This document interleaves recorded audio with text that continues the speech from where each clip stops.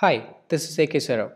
In this video, we are going to see how to make all the host group members in Ansible aware of each other host's IP. For example, I have three hosts in here: MWI VM app01, app02, and SQL DB01, which are all clubbed in together in the name host group multi. And what I actually want is that when I am logging into any of these servers, and when I am just saying ns lookup of the other host, I should get the IP of that other host. For example, if I am logging into MWI VM app01 and I'm just trying to access MWI VM app02 by the host name, I should be able to connect to it, and I should be able to get the IP of this host name.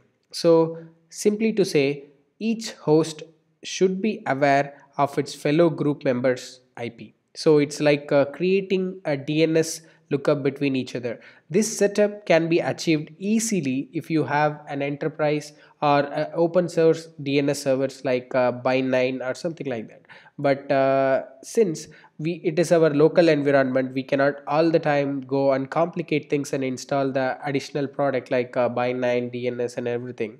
So we are going to use etc host file. As you know, the etc host file is our the local DNS file, so we are going to use etc host file. So now let's do it manually.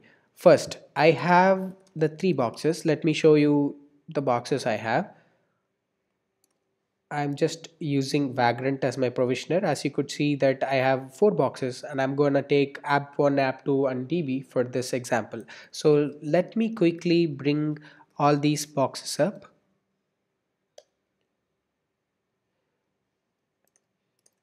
Yeah.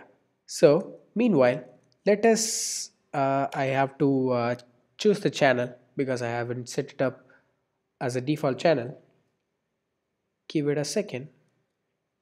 I would be asked for another two times. Okay. Now, while we are waiting, I would like to show you the post that we are actually making along with this video. This is a theoretical explanation, and I have explained the same in a more detailed manner. So as you could see here, so this is what the current state of the servers. So you could see that the etc host file of all these three servers. For example, let me open it as a big so that you would be able to see. Now just look at, I'm just running this ad hoc command to all three hosts of multi host group. So now MWI VM app01 is not aware of app02 IP because it doesn't have that entry in etc host file. So that the app02 and DB01. So when I'm basically trying to log into any of these boxes and try to access the other box using the host name like SSH or something like that, I would not be able to resolve the IP. So that because I don't have a DNS, so the MWI VM, the host that I'm trying from would not be aware of the remote host, though it is in the bridged mode or something. The connectivity will be there, but the host name lookup will not be there. Now let's go back and see where are we. Yeah, the app one is ready. Okay, meanwhile, when this is coming up, I'm gonna open a new terminal, and I'm gonna take a session into app1, which is my app VM01. Yes, it's here. Now let me show you what I have here, etc host file. So this is what I'm having as a host file. Now I okay, I'm app02 is ready. Now let's say SSH, or let's do a quick NS lookup, MWI app VM02. Sorry, I do not have an NS lookup. Maybe I would try ping. See, MWI app VM02 is unknown. I'm not able to perform a DNS lookup, or I'm not able to get the IP of this host MWI app VM02. So how would I be able to connect to the other box? Now, so what can I do? I can just go here and I can just manually make an entry 168.43.12 MWI VM app 02 MWI VM app 02. So save it. Sorry, I have to just use sudo hosts. Now let's do it. 192.168.143. What is my IP? It is 12, I suppose. Yeah, MWI VM app 02, MWI VM app 02. So we have just documented, or we have just made a manual entry into the etc host file, so that whenever the DNS lookup is happening, the host name would resolve into this IP. So let's check it now. Oh, yeah. Now let's try to ping again. Did I made it right? MWI app VM. Okay, it is wrong. Ping MWI VM app 02. See, I'm getting this IP. So when I remove it, I would not be able to do it. So it says name or service unknown. So this is what basically we are going to fix. So this enabling a DNS kind of setup without having a enterprise level DNS or an industrial DNS is our primary objective of this video. Now let me close this quickly.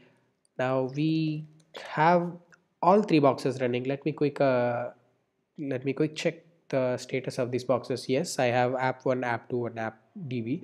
So what we are going to do is, let's run the same command that I have shown here, which is ansible -m shell.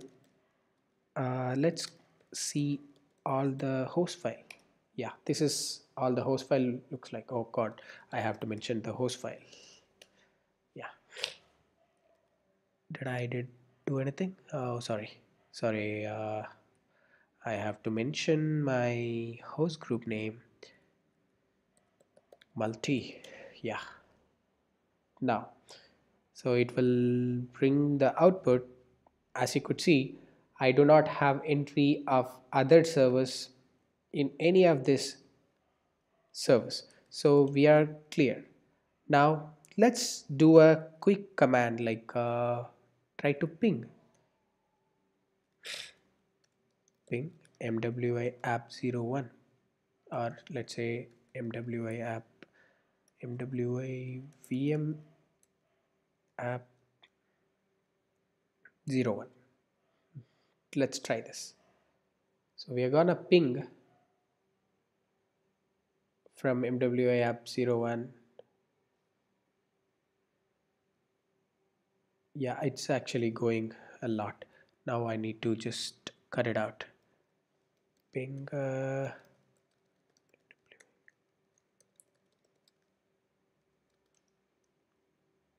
okay, so let me just quickly put -t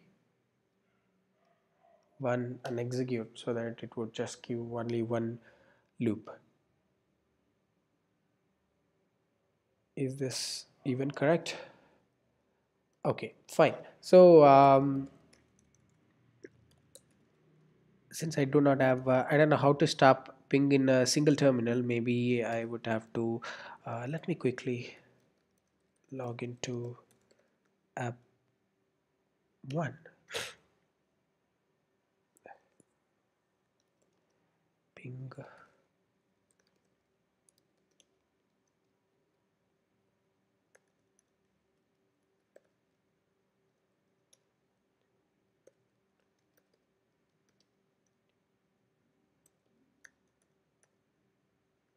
Okay, man. Ping. Okay, I would really appreciate some help here.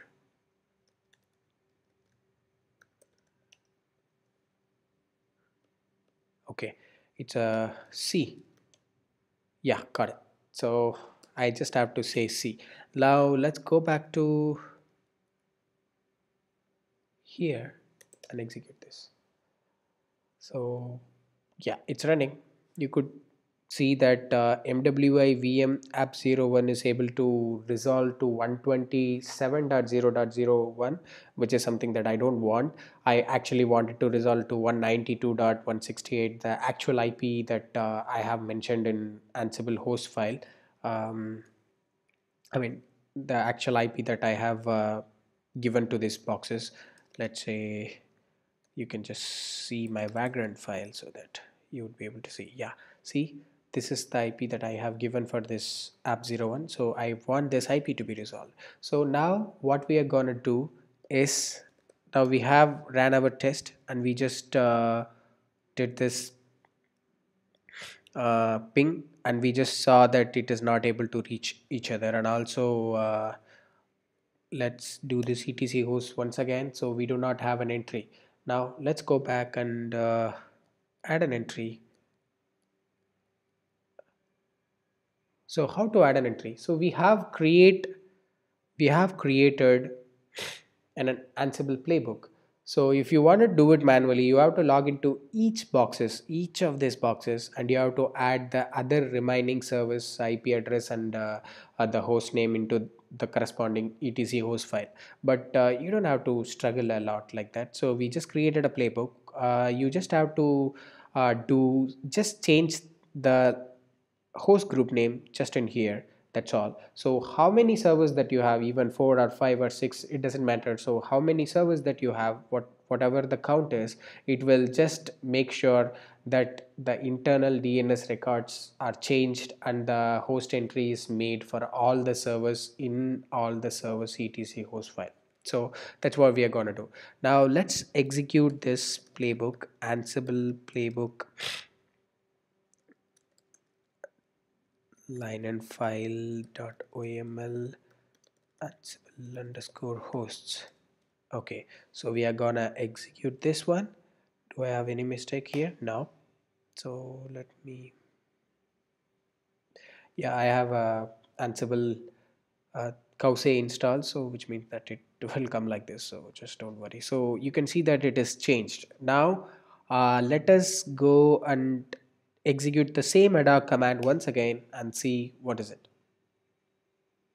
You see, I have achieved what I want. So I just made an entry of other two hosts and also their own hosts. So what we actually did here is we have taken the IP of IP from the connection string. I mean, here you could see that we actually used with items, and we parsed the groups and all the members of the group, and we just did some regexp and line command. We just do a line in file, and we are just adding a new line if it is not already existing. So when you are running it next time, uh, you can just run it next time, and you can just see that it would not change, it would be the same. So there is no duplicate efforts here. So it's, we are not redoing the work, so that is ensured. Now we can just say it once again. Yes, that's good. Now let's execute the ping command and see this. Yeah, you see this? MWI VM app 01 is resolving from MWI SQL DB 01. MWI VM app 01 is resolving to the right IP, and MWI VM app 01, the same server, it is getting resolved to 127. So which is something we need to change the default, but so we just made an entry. That's not, I mean, we would be fine. So MWI app VM app 02 is able to know the IP of MWI VM app 01. So now, with having said this, we would be able to achieve so many things like creating an SSH authentication and everything. So we have a interesting post. You can just enable SSH authentication between remote hosts, Ansible. Yeah. So this is the post from middlewareinventory.com. You can just go and see. Yeah. So this will help you to exchange the key between each other, so you would be able to log in from one box to another box without having to worry much. So like now, from if you're logging to MWI app VM01 and trying to log into MWI VM app 02 or SQL DB01, you would not be able to do that. So you have to just exchange the public key, so which can be easily done using this post. You just have to follow it along, and there are three different ways I have given, so you can just make use of this. And that's all about this video, and thanks for watching. Please make sure that you subscribe to this channel, and see you soon in another video. Thank you.